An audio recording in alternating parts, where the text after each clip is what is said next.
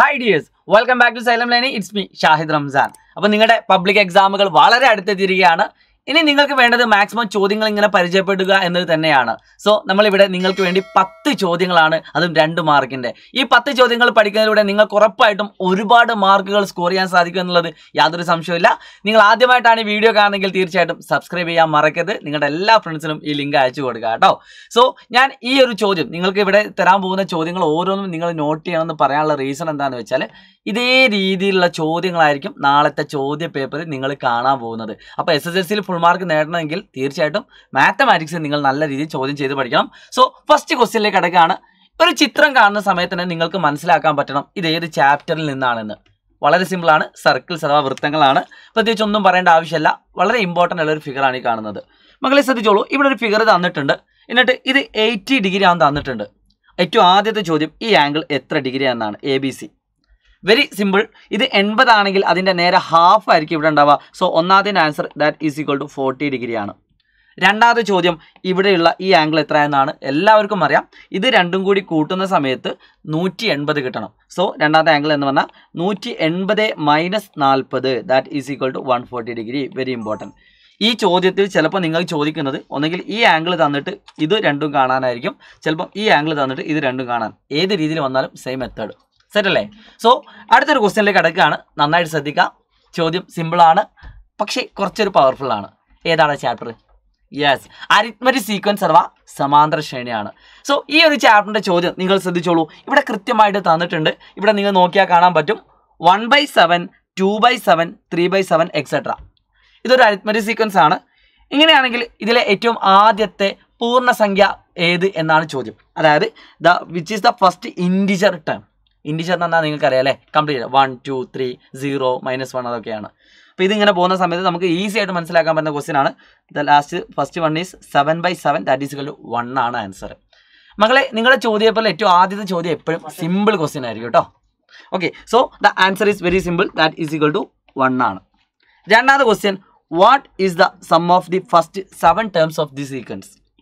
ഇതിൻ്റെ ആദ്യത്തെ 7 പദങ്ങളുടെ തുക. മക്കളെ ഇതിൻ്റെ ആദ്യത്തെ 7 പദങ്ങളുടെ തുക എന്നാൽ 1/7 പ്ലസ് 2/7 പ്ലസ് എക്സെട്ര പ്ലസ് എന്താണ് 7/7 ആണ്. ഓക്കെ, ഇതെല്ലാം കൂടി കൂട്ടിയാൽ എത്ര കിട്ടും? അതിന് വളരെ സിമ്പിളാണ്. നമുക്കറിയാം അടിയിലെല്ലാം 7 ആയതുകൊണ്ട് 1 മുതൽ 7 വരെയുള്ള സംഖ്യകൾ കൂട്ടുക. ഓക്കെ, നിങ്ങൾക്ക് കാൽക്കുലേഷൻ ചെയ്യാം. n × n + 1/2. ഇനി അല്ല എങ്കിൽ /7 ലാസ്റ്റ് ചെയ്താൽ മതി. അപ്പോൾ ഇനി അല്ലെങ്കിൽ ഇതിൻ്റെ മിഡിൽ ടേം എടുക്കുക കേട്ടോ. ഇതിൻ്റെ മിഡിൽ ടേം ഏതാ വരിക? 4 × 7 28, 28/7 ദാറ്റ് ഈസ് ഈക്വൽ ടു എത്രയാണ്? 4 ആണ്. നിങ്ങൾക്ക് വേണമെങ്കിൽ ഒന്ന് ചെക്ക് ചെയ്യാം. 7, 6, 13, 5, 18, 4, 22, 25, 27, 28 ആണ്. ഓക്കെ, അതായത് total number of terms odd ആണെങ്കിൽ അവിടെ ഒറ്റ സംഖ്യ ആയിരിക്കും. സോറി, നടുവിൽ പദം ഉണ്ടാവും. അത് into total number of terms ആണ് സം എന്ന് പറയുന്നത്. സിമ്പിൾ. സോ മൂന്നാമത്തെ ഒരു ക്വസ്റ്റ്യൻ കാണുന്ന സമയത്ത് തന്നെ മനസ്സിലായിട്ടുണ്ടാവും. ഏതാണ്? യെസ്, പോളിനോമിയൽസ് അഥവാ ബഹുപദങ്ങൾ. പരീക്ഷയ്ക്ക് സ്ഥിരമായിട്ട് വരുന്ന 2 മാർക്കിൻ്റെ 4 ചോദ്യങ്ങൾ വരുന്നത് ഒന്ന് അരിത്മെറ്റിക് സീക്വൻസ്, ഒന്ന് സർക്കിൾസ് എന്ന് ചിലപ്പോൾ വരാറുണ്ട്. ഇപ്പോൾ കണ്ട ഫിഗർ ചിലപ്പം പോളിനോമിയൽസ് എന്നൊരു ചോദ്യം പ്രതീക്ഷിക്കുക കേട്ടോ. Okay, P of x is equal to x² + 2x + 5 ആണ്. P of 1 എത്ര? സിമ്പിൾ. ആ എക്സിൻ്റെ സ്ഥാനത്ത് എന്ത് കൊടുക്കാം? 1 കൊടുത്താൽ മതി. So 1² + 2 × 1 + 5 that is equal to 8 ആണ്. 1 + 2 + 5. സിമ്പിൾ. അടുത്തൊരു ചോദ്യം, if x - 1 is A factor of x² + 2x + k then what is k? മക്കളെ ഒരു കാര്യം നിങ്ങൾ അറിഞ്ഞിരിക്കേണ്ടുള്ളൂ. ഒരു പോളിനോമിയലിൻ്റെ ഫാക്ടർ x - 1 ആണ് എങ്കിൽ ഉറപ്പിച്ചോളൂ x - 1 ഫാക്ടർ ആണെങ്കിൽ P of 1 = 0 ആണ്. അതാണ് ഇമ്പോർട്ടൻറ്റ്. അപ്പോൾ x + 1 ഫാക്ടർ ആണെങ്കിലോ P of - 1 = 0. അത്ര മാത്രം ആലോചിച്ചാൽ മതി. ഈ ചാപ്റ്ററിൽ ഏറ്റവും പ്രധാനപ്പെട്ട കാര്യം അതാണ്. അപ്പോൾ P of 1 കണ്ടു നോക്കാം. P of 1 കാണുന്ന സമയത്ത് നമുക്ക് എന്ത് കിട്ടും? 1² + 2 × 1 + k. 1² + 2 × 1 + k that is equal to 0. അതായത് 1 + 2 + k = 0. So 3 + k = 0. പല കുട്ടികളും ഇതിൻ്റെ ആൻസർ ലാസ്റ്റ് കൊണ്ടുവച്ച് തെറ്റിക്കും. k = 3 എന്ന് എഴുതും. k = -3 ആണ്. ഓക്കെ, ഇതൊരു ഇമ്പോർട്ടൻറ്റ് കാര്യമാണ് കേട്ടോ. അപ്പോൾ ഇങ്ങനെ ഒരു ചോദ്യം തന്നിട്ട് നിങ്ങളോട് ഫാക്ടർ അല്ലെങ്കിൽ ഇത് സൊല്യൂഷനോ ഇനി ചിലപ്പോൾ ചോദിക്കുക എന്തായിരിക്കുമല്ലോ, ചെക്ക് വെദർ ഈ ഒരു ചോദ്യം തരും. Check whether x - 1 is A factor of this polynomial. അതായത് ഇതിൻ്റെ ഒരു ഘടകമാണ് x - 1 എന്ന് ചോദിച്ചാൽ നിങ്ങൾ എന്ത് കണ്ടാൽ മതി? P of 1 കാണുക. പക്ഷേ ഈ ചോദ്യത്തിൽ P of 1 കണ്ടപ്പോൾ 8 കിട്ടി. അപ്പോൾ ഫാക്ടർ അല്ല. = 0 കിട്ടിയാൽ മാത്രമേ എന്താവുള്ളൂ? ഫാക്ടർ ആവുള്ളൂ അഥവാ ഘടകമാവുള്ളൂ. ഓക്കെ, ഇമ്പോർട്ടൻ്റ് ആണ്, അറിഞ്ഞിരിക്കുക. മറ്റൊരു പ്രധാനപ്പെട്ട ഒരു ചിത്രമാണ് ഈ കാണുന്നത്. ഇത് സിമ്പിളാണ്. ഒരു സർക്കിള്, അതിൻ്റെ കേന്ദ്രം ഒറിജിനാണ് അഥവാ ആധാരബിന്ദുവാണ്. അതിൻ്റെ റേഡിയസും തന്നിട്ടുണ്ട്. അങ്ങനെയാണെങ്കിൽ അതിൻ്റെ ഇക്വേഷൻ എന്ന് പറഞ്ഞാൽ വളരെ സിമ്പിളാണ്. O വൃത്തകേന്ദ്രമാണ്. ചിത്രത്തിലെ വൃത്തത്തിൻ്റെ സമവാക്യമാണ് x² + y² ഈക്വൽ ടു 25 എന്ന് പറയുന്നത്. മക്കളെ, സർക്കിൾ സെൻറ്റർ ഒറിജിൻ ആണെങ്കിൽ അതിൻ്റെ ഇക്വേഷൻ ഈ ഒരു ഫോർമാറ്റിലായിരിക്കും. ഇവിടെയുള്ള നമ്പർ എന്ന് പറഞ്ഞാൽ r² ആയിരിക്കും, റേഡിയസിൻ്റെ സ്ക്വയർ. അപ്പോൾ ഒന്നാമത്തെ ചോദ്യം, ഇതിൻ്റെ ആരം എത്ര? ആരം എന്ന് പറഞ്ഞാൽ √25. കാരണം r² ഈക്വൽ ടു 25 ആണെങ്കിൽ √25 ആണ് r എന്ന് പറയുന്നത്, ദാറ്റ് ഈക്വൽ ടു 5 ആണ്. ഇവിടെ 16 ആണെങ്കിൽ √16, ദാറ്റ് ഈക്വൽ ടു 4. 100 ആണ്, √100 10. അടുത്ത ചോദ്യം, ആധാരബിന്ദു കേന്ദ്രം. ഓക്കെ, അതായത് ഒറിജിൻ ആണ്, റേഡിയസ് 3 ആണ്. അങ്ങനെയാണ് ഇതിൻ്റെ equation x² + y² equal to r², that equal to 3², that equal 9. Full mark. Set അല്ലേ? അപ്പോൾ 2 മാർക്കിന് ഇതുപോലെ സിമ്പിൾ ആയിട്ടുള്ള ചോദ്യങ്ങളൊക്കെ പ്രതീക്ഷിക്കാം. ഇതൊക്കെ ജസ്റ്റ് ഒന്ന് അറിയാമെങ്കിൽ മാത്രമേ അതിൻ്റെ ഇക്വേഷൻ എഴുതാൻ പറ്റുള്ളൂ എന്നാണ്. അടുത്തൊരു ചോദ്യമാണ് സർക്കിൾസ്. ഇതൊരു ഇമ്പോർട്ടൻ്റ് ആണ്, പരീക്ഷയ്ക്ക് ചോദിക്കുന്ന ഭാഗമാണ്. ഈ ചിത്രം കാണുന്ന സമയത്ത് തന്നെ മനസ്സിൽ ഇക്വേഷൻ കിട്ടിയിട്ടുണ്ടാവും. എന്താണ് equation? PA × PB = PC × PD. ഒന്നാമത്തെ ചോദ്യം സിമ്പിളാണ്. ആദ്യം തന്ന കാര്യം എഴുതി വെക്കാം. AB എന്ന് പറഞ്ഞത് 10 ആണ്. പിന്നെ എന്ത് തന്നിട്ട് PB 4 ആണ്. PB എന്ന് പറഞ്ഞത് 4 ആണ്. പിന്നെ ആൻഡ് PD = 3. ആദ്യത്തെ ചോദ്യം PA എത്രയാണ്? ഇത് മൊത്തം 10 ആണ്, ഇത് 4 ആണ്. അപ്പോൾ PA എത്രയായിരിക്കും? 6 ആയിരിക്കും. രണ്ടാമത്തെ ചോദ്യം PCയുടെ നീളം എത്ര? സിമ്പിൾ, അത് നിങ്ങൾക്ക് ഇവിടെ തന്നെ കണ്ടുപിടിക്കാം. ഇതിൻ്റെ ആൻസർ വേണേൽ 6 എന്ന് എഴുതാം. ഇതിൻ്റെ ആൻസർ എന്ത് എഴുതാം? PA × 6 × PB. 6 × 4 പറഞ്ഞാൽ 24 ആണ്. അപ്പോൾ 3ന് ഏത് നമ്പറാണ് ഗുണിച്ചാൽ 24 കിട്ടുക? 8. എഴുതി വെച്ചാൽ മതി, ഫുൾ മാർക്കാണ്. ഇനി അല്ല എങ്കിൽ നിങ്ങൾക്ക് എന്ത് ചെയ്യാം? PA × PB = PC × PD. 24 = 3 PD. So PD = 24/3, that is = 8. ഇങ്ങനെ എഴുതാം.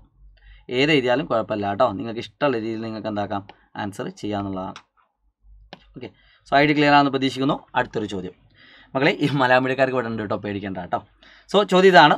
ഇതൊരു ഇമ്പോർട്ടൻ്റ് ആണ്. പോളിനോമിയൽസ് നിന്ന് 2 മാർക്കിന് ചോദിക്കാൻ സാധ്യതയുള്ള മറ്റൊരു ക്വസ്റ്റ്യൻ ആണ്.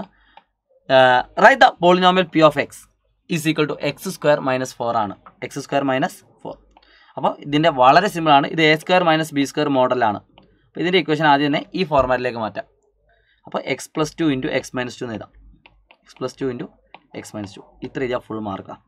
x² - 4നെ 2 ഒന്നാം കൃതി ബഹുപദങ്ങളുടെ ഘടകമായിട്ട് എഴുതുക. ഇത് ഫസ്റ്റ് ഡിഗ്രി ആണ്, ഇത് ഫസ്റ്റ് ഡിഗ്രി ആണ്, ഇത് second degree. Answer full.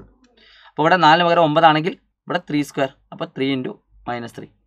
Okay, ഇവിടെ 25 ആണെങ്കിൽ എന്ത് വരും? x + 5 × x - 5. Full mark.